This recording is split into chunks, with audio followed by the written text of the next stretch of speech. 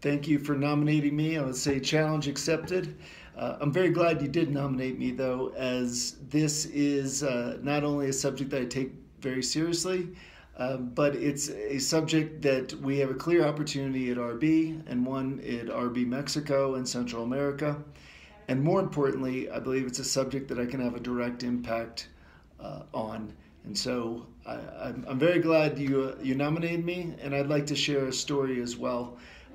I had I was a new manager, and I had a female employee that was struggling with that typical thing when you get to middle management of juggling life and family and work and all the other things that happen when you get to that age with multiple children in the household. And the discussion we had was around flexible work schedule. And it was one that I was, at the time, not as prepared to deal with as I would have liked to. But we worked on it together.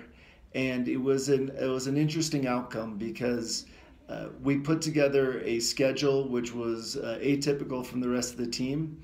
But the result was better than anyone could have expected. She turned out to be the top talent on the team, delivered the best results, and most importantly was the highest engaged and the most loyal to the company. And it really goes to show that you start working on giving flexibility to people, and it really opens up their careers.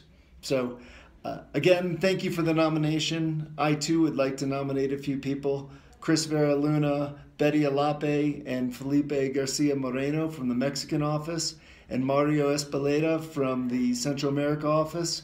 I'd like to challenge you.